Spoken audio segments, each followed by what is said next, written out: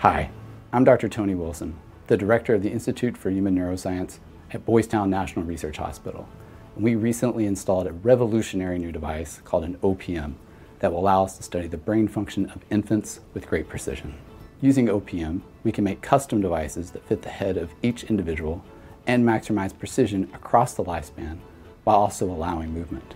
The neurons in our brain communicate through electric currents, which produce a magnetic field. This magnetic field is what is measured by the OPM sensors, and in our system we have 128 of these sensors, which means it is the most precise OPM system in North America and one of only 2 such systems in the world.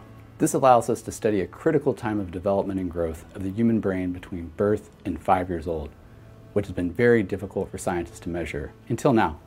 Using OPM, Boys Town scientists can now map developmental milestones in the brains of infants. Specifically, we will be able to see how senses like touch, sight, and sound develop, and watch how the brain changes as children learn to recognize the face of their mother.